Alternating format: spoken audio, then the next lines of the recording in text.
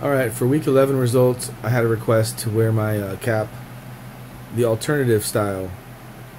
Um, yeah, he requested it. He was like, "You look stupid, Dad." And then he was like, "I don't even care." So, without further ado, week 11, teams that did not pass. In other words, the teams that failed. Kansas City Royals, unfortunately, you failed. New York Mets, unfortunately, you failed. Minnesota Twins, you pass. Seattle Mariners, you pass as well. So this is how it broke down. You had Pittsburgh going up against the Mets in a head-to-head matchup. Pittsburgh won their game 11-1, just basically destroying the Mets. Oh, low rider. There we go. I think, isn't that kind of the way you're supposed to wear it? I have no idea what happened with my tassel. Alright. Let's get over here. The Angels, they beat, no, they lost to Minnesota. So Minnesota advanced. And then you had San Diego playing Atlanta. San Diego lost that game to Atlanta. Atlanta advances to 9-2. So congrats to Atlanta. You are at wow, you graduate with honors pretty much. I mean, you're 9-2. I think you will be the top dog heading into the playoffs. You have 2 more weeks of regular game matchups, and then you have 3 weeks of the playoffs. So believe me, this does end at some point. I don't think I can come up with any more crazy hats. So I'm running out of hats. Let's just put it that way.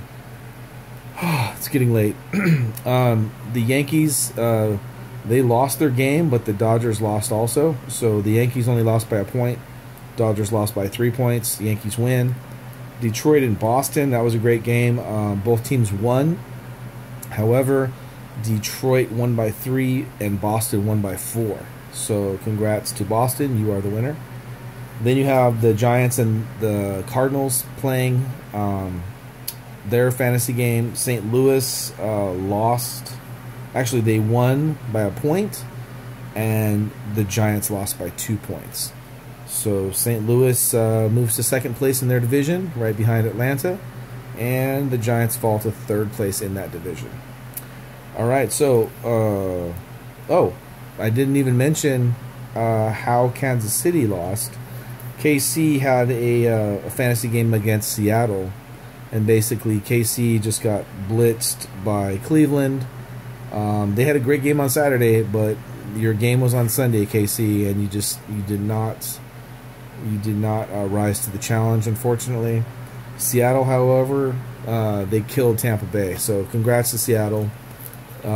Just like last week, Seattle, they had a good game on Saturday. They lost a game on Sunday. So it's all depends on when you play your game and how well you do that day that you play. So looking ahead, you have 6 teams alive in each division.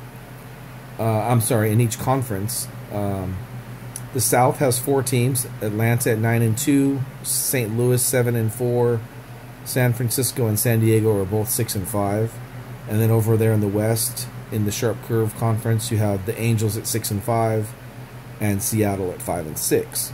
So pretty much the South looks like Atlanta's going to run away with that, and the West is wide open still. They're in play. Over there on the other side of things, you have the Switchback Conference. You have Pittsburgh at 7-4, the Dodgers at 5-6 in the North Division. That conference or that division still in play. However, the Dodgers are on the hot seat, just like Seattle up there in the West. They're on the hot seat as well. But they have 2 more regular season games, so you know they can still try to make the playoffs. Over in the East, Boston right now holds the tiebreaker over Detroit. They are both 6-4-1. Then you have the Yankees at 5-4-2, and Minnesota holding it down at 5-6. So Minnesota, they're in jeopardy as well. So But they could actually still win the East. That's a close race going on. There's only like 1 or 2 games between those teams. So 4 teams in each conference make the playoffs. Right now, you got 6 in each conference still alive. So in 2 weeks, you're going to have 4 teams not make the playoffs, and you're going to have 8 teams get in. Stay right here. Keep it locked right here on Bitty Bats. Next week's lineups. I actually have those. I actually made them. Let's check it out. Head-to-head, Minnesota plays the Giants. Detroit plays Boston. That's the game of the week. And then you have 4 fantasy games. You got Seattle going up against Atlanta, LA versus Pittsburgh, the Angels versus Pittsburgh, Padres versus the Dodgers, and finally the Cardinals versus the Yankees. So that's the lineup. I will see you next weekend. Have a great week.